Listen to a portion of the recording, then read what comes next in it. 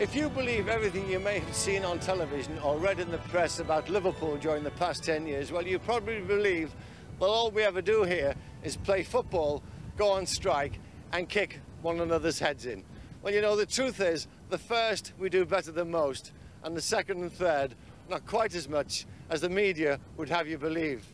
How you see a city depends on the sort of person you are. Now, I'm a romantic, and to me, Liverpool is Disneyland. The city at the end of the yellow brick road. To me, it's big, rough, friendly, like a huge Alsatian that rushes at you, then licks your hand. Love, laughter, tears, all the emotional ingredients are continually being mixed together in this giant cosmopolitan kitchen and spiced with characters. There are more characters to the square yard in Liverpool than Damon Runyon ever dreamed of.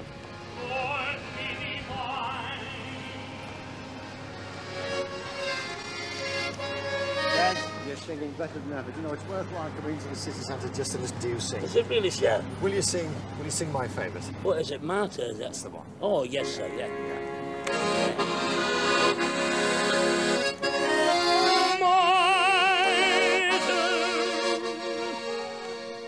Rambling rose of the wild,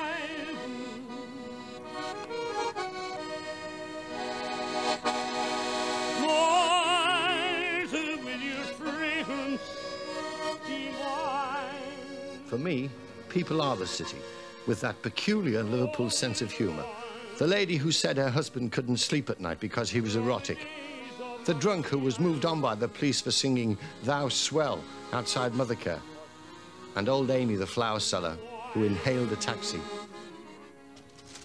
One more for 20 pence, extra large order. And people like Patsy, with the open, warm, honest face of Liverpool. One more for 20. Patsy, you've lived and worked here in Liverpool all your life. You've served all the people, the rich and the poor. There's nobody better qualified than you. So how do you feel about the people of Liverpool? They're fantastic. Thanks, love. Yeah? They are, they're great. You know, they tell you about the bad points, but the good ones could smother them. Being out and you see, you know, you're looking at the character of the city. That character doesn't go. It doesn't. People don't go die, not all of them.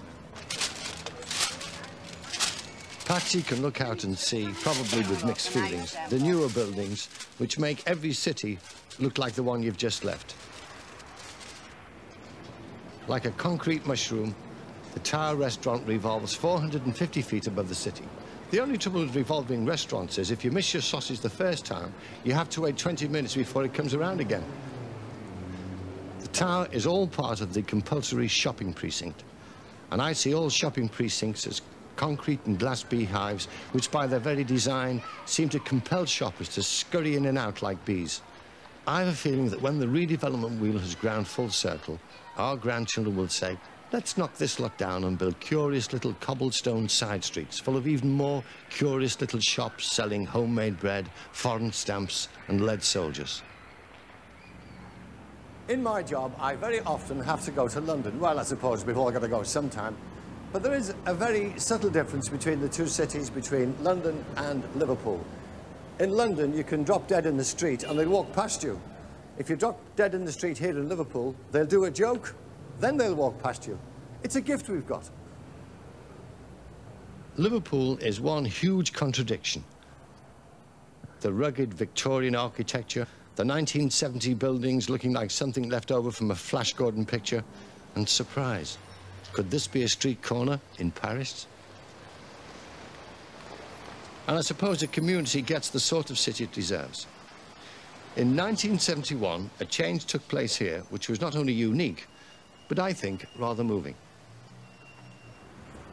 This building was once a cinema, and it's now a church, the shrine of the Blessed Sacrament, the only one of its kind in the country.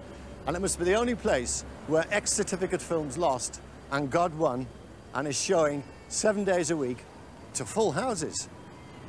As one holy sister said to me, if a housewife buys a pair of shoes for her husband, at least she can come in here and pray to God that they'll fit.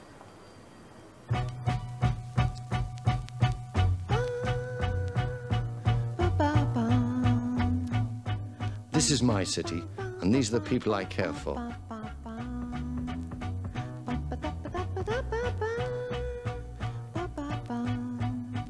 There have been changes in the last 10 years in Liverpool, and not all of them have been good. The people there, you know, they got moved out. They didn't want grass because that was the day out going on the bus to Calderstones Park. Yeah. They wanted that community, Yeah. and they had that. Hitler never knocked it out of them. But they got moved out of their houses. These people who went, Patsy, would you say, they didn't want to go, did they? No. No. The heart was here. They stayed there, some of them with no water. Wouldn't give in, they wanted to stay, but there was nowhere to put them. They couldn't win in the end, though, could They they? couldn't win. You just couldn't win. We know progress is going to go on. Yes. But, you know, they took the community away, and that can always stay if they try hard enough. So when these people, they go out to the city and then they come back in, how do they react when they come back? Made up. Are they? Made up. I've seen people giving beautiful 4-bedroomed houses up to come back to a 40-storey high old tenement. I'm not talking about blocks of flats, you know, the heights with the lifts, the landings, the old-fashioned tenements, and they'll come back to them, and they love it. Anyone from Liverpool must have the same feeling as Patsy. Once a city of almost 1 million people, now less than half that number. This is the part that saddens me. Many factors contributed to this decline: the loss of trade on the docks and the day of the bulldozer. Row upon row of terraced houses, villages within the city demolished, and the people scattered to the four corners of various new towns to eat their hearts out and try and build new lives. It's all so easy to blame the planners. Planners are human, they make mistakes, and they knew it. New homes are being built where they're needed most, right in the heart of the city. Without people, a city doesn't have a heart. It would be rather nice if the long arm of government could reach up to Liverpool and give a helping hand rather than a clenched fist punching holes in the employment figures. On the very day 3 weeks ago that the government said no to a project that would have given work to thousands in Liverpool, they said we could keep this, the Lyceum Club. It was built in 1803 and in its day was considered to be one of the finest discos in the north of England. It was due for demolition. At the rate jobs are being lost here, it would make a rather impressive labour exchange. When people leave, they take some of the Liverpool character with them. This is Rodney Street. As you can see from the plaque halfway up the wall, Gladstone was born here. Funny place to be born, halfway up a wall. He's gone now. This miniature version of the Royal Festival Hall is now a shrine, a Tin Pan Alley temple visited by people from all over the world. There was the boy who arrived in Liverpool late at night and asked the way to the cavern. He was told to go straight on through the arches. 2 hours later, a police car picked him up and asked him what he was doing in the Mersey Tunnel. The Beatles have gone too. And then there was Felicia Hemans, the famous Liverpool poetess. Who? Felicia. Have you never heard of Felicia Hemans? She was born here, and Felicia wrote an epic poem. And she wrote one of the most famous lines in English literature. Believe it or not, Felicia wrote, "The boy stood on the burning deck." And, you know, I'm sure she never intended it to go, "The boy stood on the burning deck." He waved to all the dockers. He waved to his girl. She was known as Shirl, the one with the great big... She's left as well. Hey, get lost! And there were those who came and didn't want to leave.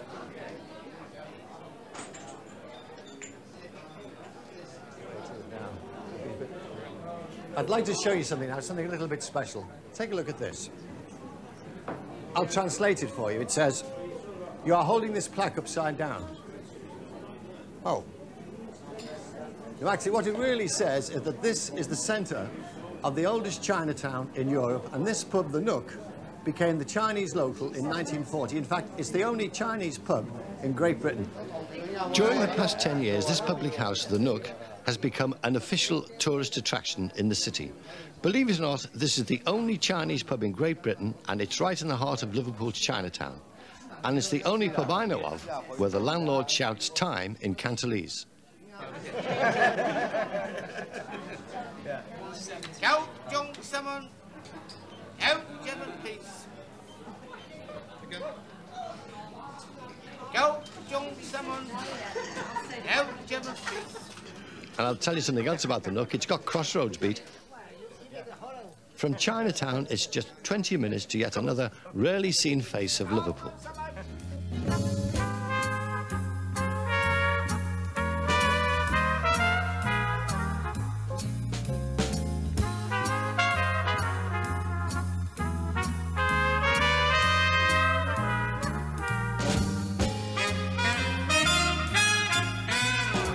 good, isn't it? Well, why shouldn't we show off for a change?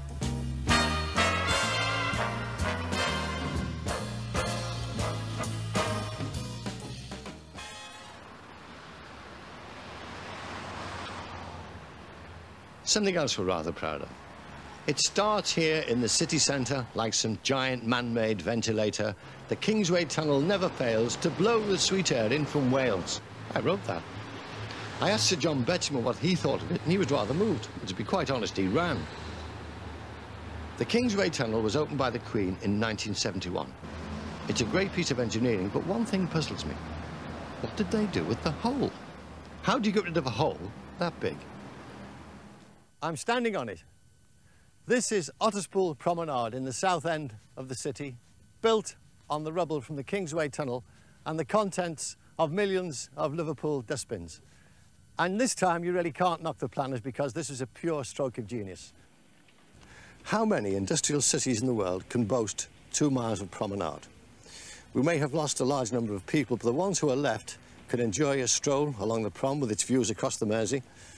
The River Mersey like a grey arm holding the city in a warm embrace, even if it is polluted. If it gets any worse, you'll soon be able to walk to Birkenhead. You know, this must be the longest lover's lane in the world.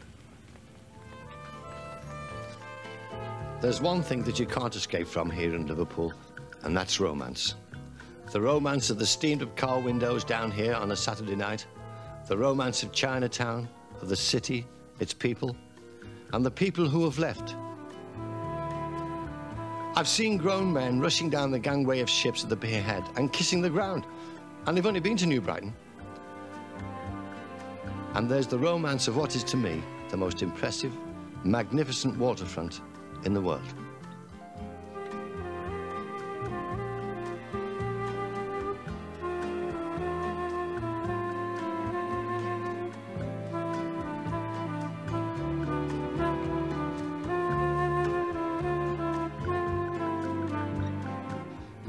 Change is like a BBC check, it's slow in coming.